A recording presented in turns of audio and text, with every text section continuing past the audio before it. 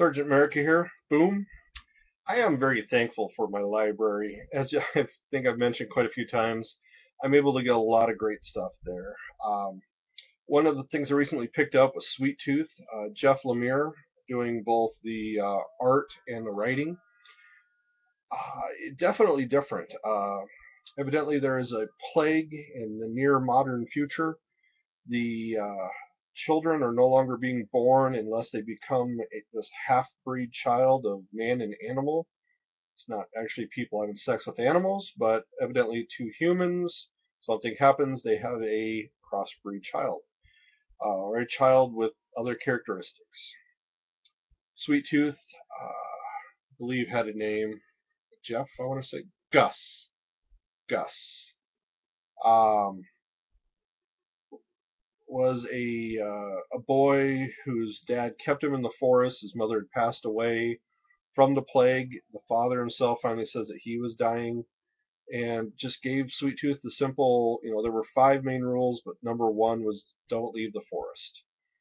One time, as Gus, or Sweet Tooth, gets close to the border, he finds a chocolate. His dad was upset. He knows that it's going to be time for Sweet Tooth to tackle the world by himself. Uh, it was definitely a wonderful story in the sense that, I mean, it was unique in the sense of, you know this post-apocalyptic child on his own. Father knows that the boy has to go out into the world, but he's ill-equipped him because he's lied about how the world really is. Uh, Eventually, two hunters find Gus, and they're getting ready to kill him when a third guy stops in and kills both the hunters and takes Gus. Well, asks Gus to come along. He understands that Gus likes chocolate, so he kind of convinces him that way to come along with him. Says there's a preserve for people like Gus, and at that point, with as much as Gus loves chocolate, calls him Sweet Tooth.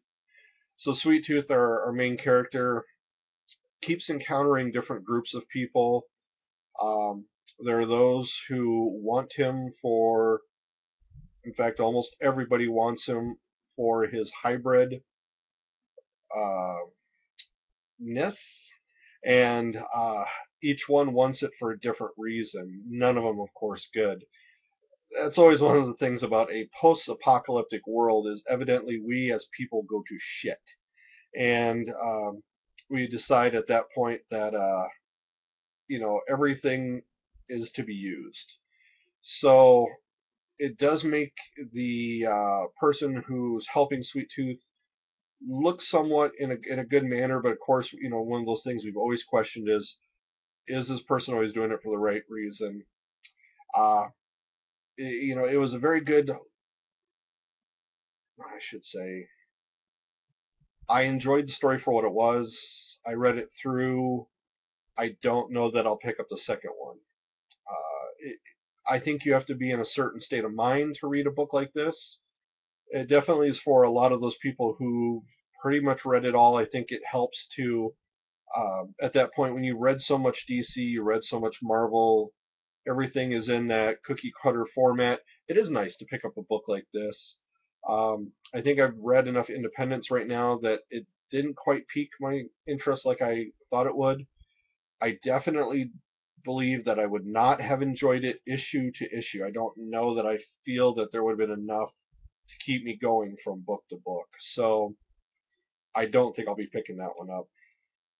Um, Empire of the Dead, uh, illustrated by Alex Malev and written by George A. Romero. Uh, they do give tribute to him as the Night of the Living Dead. There's a little throwback to that on kind of how all this kind of gets started. It is interesting combination of how we as humans deal with the zombies if we still had the upper hand. So this is The Walking Dead if we as humans were still in charge and things were going well. So the dead are used for different reasons. A lot of them, I think, still fall into patterns on what they used to do. People who sweep continue to sweep the ground. The mail carrier still trying to deliver mail, things like that. In this, I believe most of it is Manhattan, New York. So it definitely still has, the sense, well, post-apocalyptic Sweet Tooth, everything has gone to hell. Post-apocalyptic New York with zombies that do their jobs, everything pretty much stays the same. There is, of course, some things where, of course, the rich stay richer, the poor get poorer. There is a lot of social commentary in this. There is some pure sense of evil where we use these creatures to battle each other and we sit in the arena and watch. But there is then also some hints that there is a golden lining to all this too. That there is golden lining, silver lining. Uh, that there is maybe still some sense of people in the zombies. Maybe there still is some good. There's one professor who wants to find out her, I believe, sister or brother, after becoming a zombie, didn't kill her, protected her from other zombies. So she thinks there may still be more good in them that she could still get. Definitely was an enjoyable read. I think I would pick this second one up if I can find it. I don't know how well this is doing in sales. I haven't heard a whole lot of people talk about Empire of the Dead, but I did enjoy it. I mean, it was a good read for what it was. This is a Marvel book. Um, Sweet Tooth was a Vertigo. Um, so I mean, Marvel, DC, Um, but once again, thankful for my library. Thankful that they do have these books so I can sample them and figure out if I ever would want to buy them, or read them in this format, buy them in a hardcover or a omnibus or whatever I decide later. So definitely those are my thoughts on those two books. Thankful for having libraries. Thankful for reviews from other YouTubers.